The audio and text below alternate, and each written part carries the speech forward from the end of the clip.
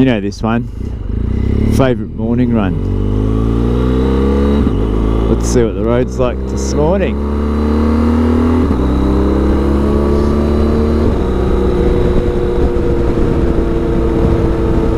Adjust my camera. Alright. Hey, we found out who does the we found out who used to do the long distance running. The old bloke that used to do the long distance running, and then had his money taken by a young girl. He got all this money from like donations for running and stuff, right? Just being a good runner.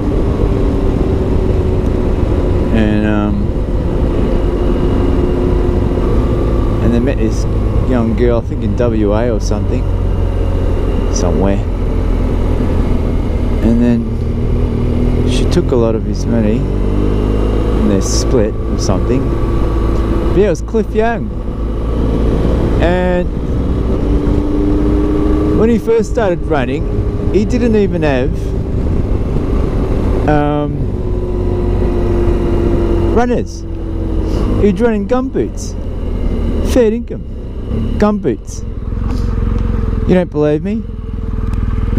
YouTube or Google or whatever, or search. Shouldn't use those words. But anyway, search Cliff Young.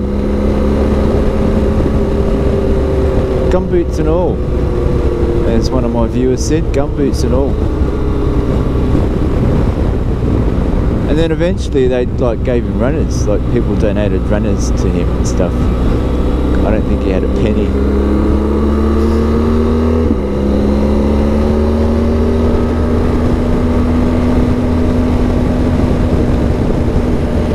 I don't think he had a penny, and I wonder if he even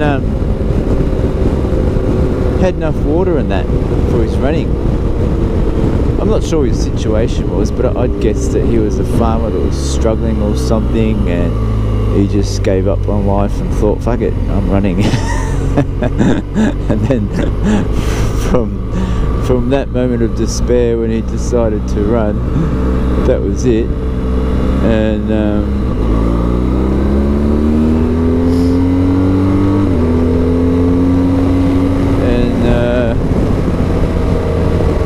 that's how it all started. He probably left the farm, started running,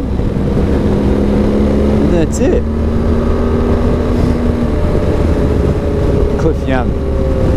It's funny because I thought, no, his name's not Young, because I was trying to recall his name, right? And I thought, nah, not Young, he was old. What am I thinking of Young for? But it was true. His name was Cliff Young. He had a bit of a cliffhanger of a life. Cracker. Let's see if I catch the green light here, eh? And that red light. Okay. That means I'll catch the green one. Okay, go green soon. Alright. Now, legal, illegal. Oh, this is legal. I can do that. I know that. We're still talking legals and illegals? Right. Well, I know I can do that. Maybe some of you are going to comment on the fact that I went over the line or something at the lights. I've never seen that to be an issue, going over the line at the lights. I mean, as long as you let Granny walk across the intersection and you're not blocking her, and I think it's a good thing. Now, this is what some of you might think is illegal. Hang on. Oh, I can't do it, he's blocking the way. I was going to go down the right. Well, I'll go down the middle then. So be it. No rights, down the middles. This is what you probably think when you go in the lane beside the straight. Do that sort of thing. But you know what, if someone catches you doing it, and as long as you've used your blinker, there's not much they can do about it. I've been to court about that, and the decision was you can practically do whatever you want on the road as long as you indicate it and everyone can see what you're doing, and it's clear what you're doing. So yeah, guidelines, that's what they are, guidelines to your riding and driving. Yes, at the lights, don't go over the line, because you don't want to block nannies and cats, balls and dogs crossing the road, right?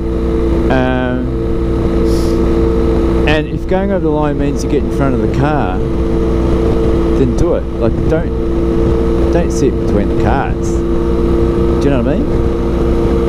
If you sit between the cars and stall it, you're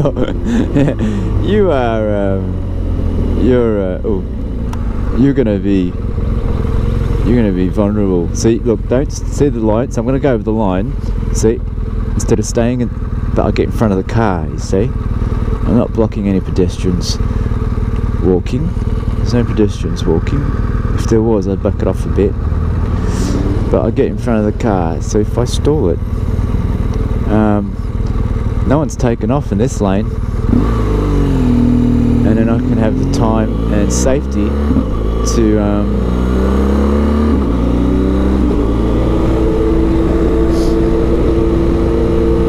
start my bike up again, you see, and not get run over by cars flying past me.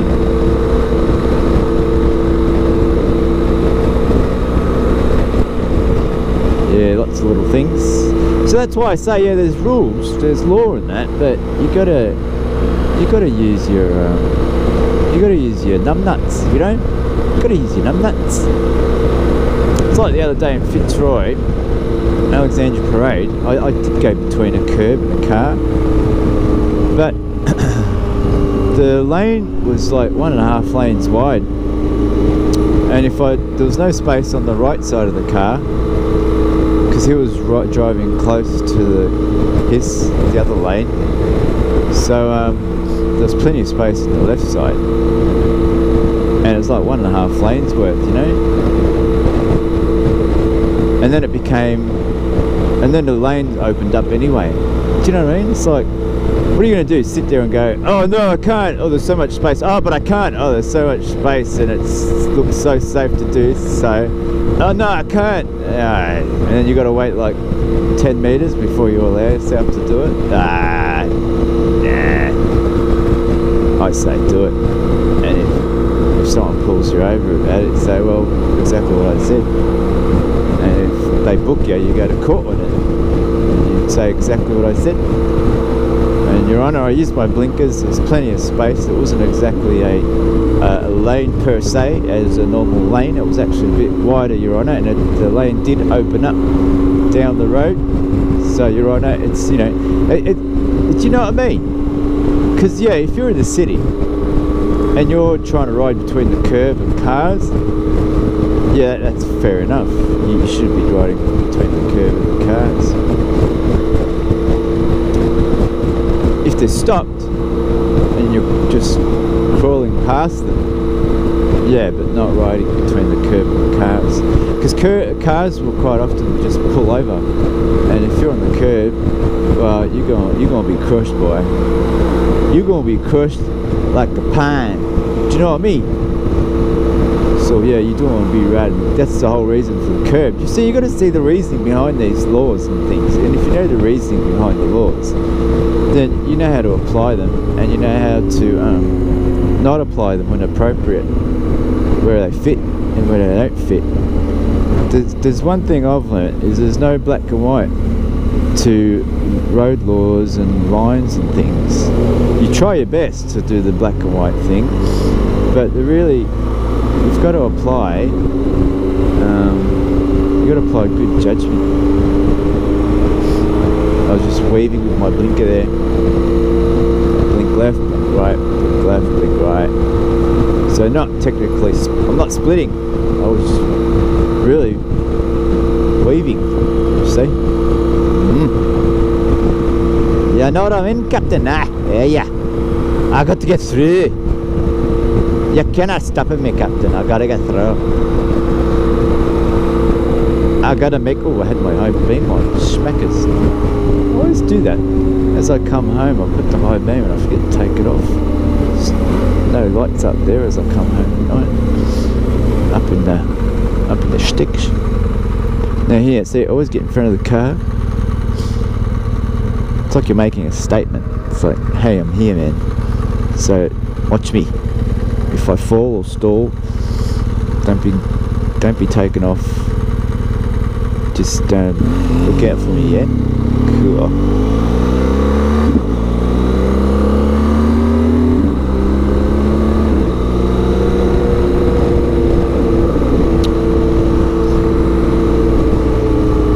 See if we can time this one, eh?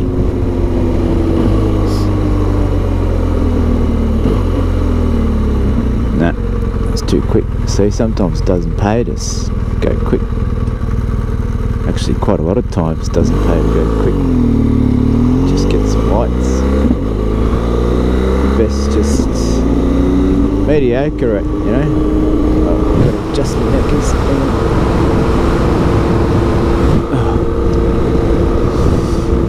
Okay. Knackers, check. Hand warmers, check. Warm vest, check. Merging traffic, check. Green light, check. Red light camera, check. Speed camera, check. Oh, look at that! Did you see the light change? Oh, that's why they got that camera there. Oh, do you see the timing? I tell you, I just want to swear now. Oh, I tell you. Oh, fucking, mongrels. I tell you, mongrels. Do you see how they timed that? So anyone at the front of the lights there, if that was the car going a bit slower than I was, because bike's pretty quick to take off, so I managed to get through only with my sheer takeoff speed. Otherwise it'd be stopped there again. Like, seriously, this is the main road, guys, alright? You planners and banners and things. This is the main road, and you've got your lights going like that. Like, it should just all flow. It should just all flow going to the city. I don't know. It's disappointing, I reckon. So a fraction slower, and that would have got me. And that's how they get you. They sort of time the lights so the next one's not quite right, and then you're forced to make this decision about should I, would I, could I, and then bang, bingo. Should I, could I, will I, bingo. Gotcha. You see? Oh, it's terrible timing. There's got to be a science to this light stuff. Actually, that could be the problem, is that people think there's probably a science to this light synchronization crap. I don't think there is. I think it's just, if anything going to the city or going out of the city, it should all be synced. That's it, period. The rest follows that. How hard can it be? Alright, so squeeze my way through, and it's going to go green right now. There we go.